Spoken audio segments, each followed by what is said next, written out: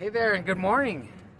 Welcome to a little morning psalm, Psalm 8, as David sung on the glory of God's creation. So let's look with our eyes and our hearts today at all of God's creation and feel the unfailing love in it all. It sure changes the way the day flows along with the Spirit. Amen.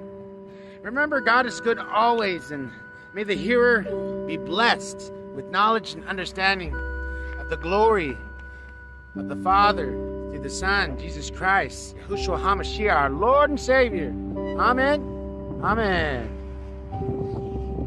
O Lord, our Lord, how excellent is your name in all the earth, who have set your glory above the heavens.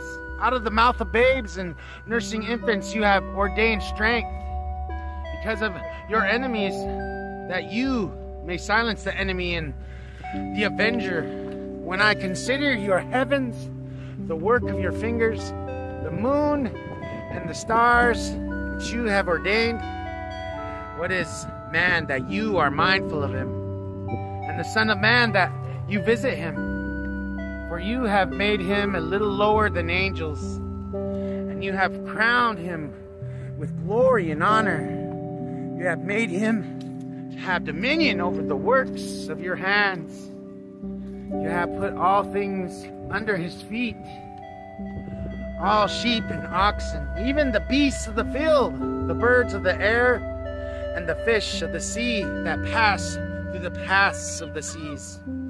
O Lord, our Lord, how excellent is your name in all the earth. Psalm 8, 1 through 9, New King James Version. Let's walk around today and see God's creation and see all that he has done for us, and let us speak of his glory, and let us smile when we think he made that for us. In Jesus' mighty name, Yahushua HaMashiach, our Lord and Savior. Have a blessed day.